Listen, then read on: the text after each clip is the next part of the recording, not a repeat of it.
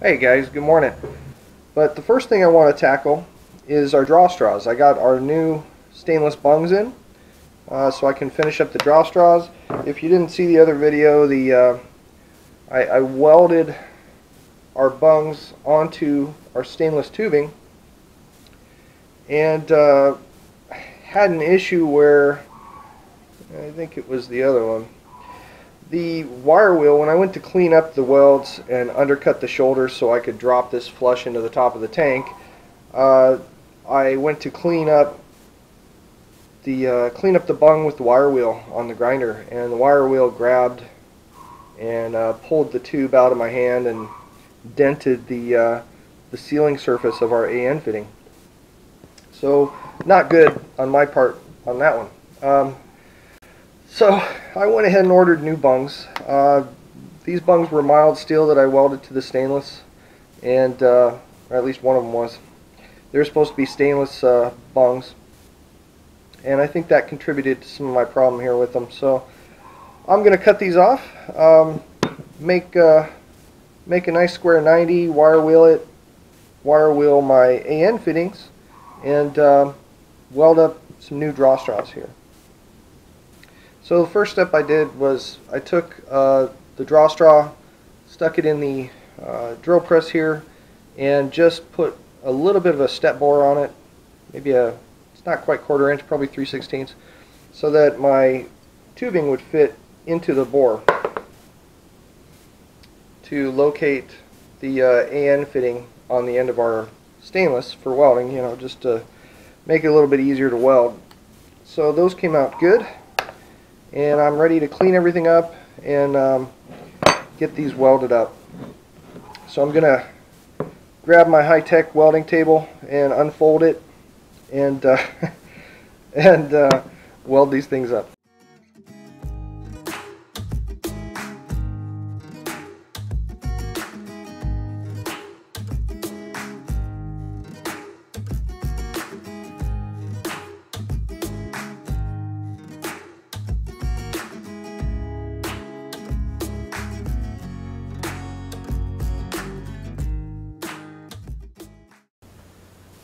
So some of you guys are probably wondering what's a draw straw and why I'm doing the fuel line pickups this way from the tank. Why not use the factory sender pickup or the outlet on the bottom of the tank? Why go through all this trouble of making draw straws? Well, what a draw straw is basically it's a fuel pickup. So much like a drinking straw when you suck liquid out of the bottom of a cup, it's the same thing. The draw straw is going to provide in our fuel tank for our fuel pump.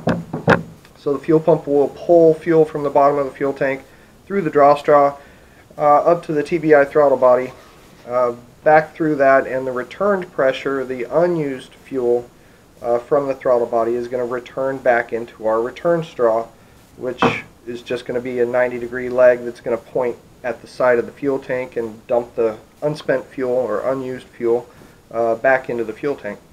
The reason I'm using draw straws is because of the diameter. The original tank, this is a 48 pickup truck, but the original fuel tank for a 48 would be underneath the bed, not in the cab. What we have in here is an in-cab fuel tank that came along with the truck. It's in good shape. It looks relatively brand new inside. So we're going to go ahead and use it. The original or reproduction of the 48 fuel tank that fits under the bed is about $400, and it's a small little square rectangular type fuel tank. I don't know why it's so expensive, but nonetheless we have a good tank, so we're going to go ahead and use it. There's already a hole that's been cut through the cab for the filler neck. Wasn't done very well, but it is already there. So we might as well make use of what we already have rather than spend a whole bunch of money on the proper tank for this truck. It's not a restoration project. It's going to be a rat rod, street rod project. So we're going to use what we've got. And this particular tank would fit a 49 through 51 or 52 model Chevy 3100. So normally this tank would have a fuel outlet at the very bottom of the tank that runs through the floorboard of the truck and up to the carburetor. The fuel outlet on this tank has been plugged, and they used a fuel pickup tube on the fuel sender, which works fine for a carbureted application. But because we need a return line for our fuel injection, we need to have a second line in there anyway. The other reason to go with the draw straws is the diameter of the fuel line. You know, this truck had a 213 cubic inch straight 6 in it with a little tiny, probably a 30 millimeter carburetor, pretty small throated carb, and the fuel lines were very small as well. I'm not sure, they were probably 1/4 inch fuel lines. And we're going to need a little bit more fuel capacity than that, a little more fuel flow to our TBI 350, or 5.7 liter. So we need bigger lines. Now you could do, and we need bigger lines, and we also need a return. So we could do a sump in the bottom of the tank. You know, I've welded sumps into gas tanks before, and I could have cut out the bottom of the tank and welded in a sump. That's kind of intrusive, really. You have to cut a pretty large section of the tank out, and then you have a 2-inch sump that's hanging off the bottom of your fuel tank.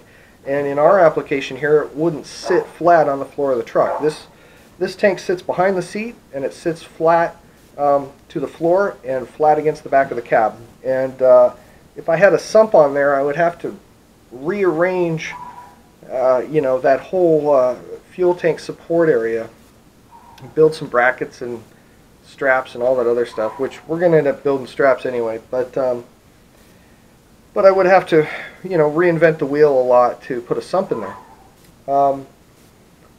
And using the fuel sender with a factory pickup tube wouldn't work just because of the size of it. We need more flow than that. So draw straws it is. So I'm using a 3/8 diameter stainless tubes for our straws. The ID is pretty close to 5/16, so you know, should flow a good amount of fuel. I'm using the same diameter for the send as for the return. In a lot of factory systems, you'll see a 3/8 send and a 5/16 return. You know, because you're returning much less fuel than you're sending. But you know, for our application, it's going to work fine with the same size straws. So that's why I'm going with draw straws, and I'm going to put these new ends here on. I've cleaned everything with rubbing alcohol and wire wheeled them and got them prepped out. I've just got to seat the AN fitting here onto our straw and burn it in. So there you go. It's all prepped out. I'll give it another wipe down with some rubbing alcohol here before I burn them in.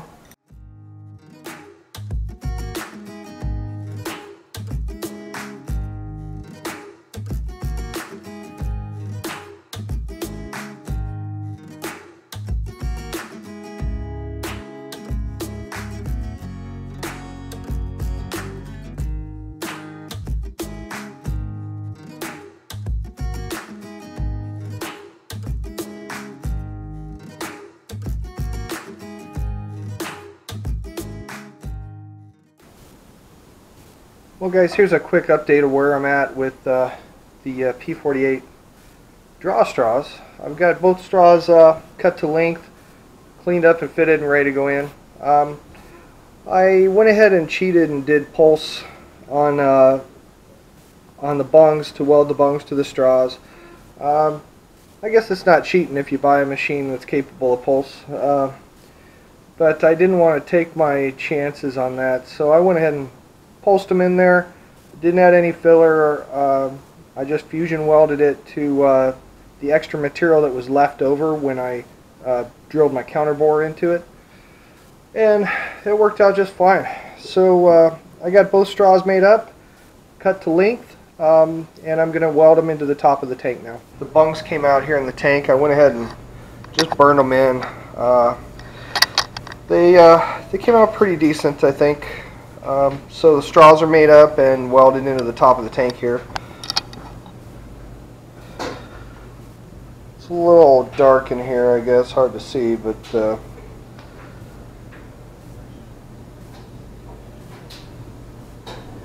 so that's how they're going to be oriented with the hoses. The hoses are going to come off, run down the back side here between the braces on the back of the cab, and should work just fine.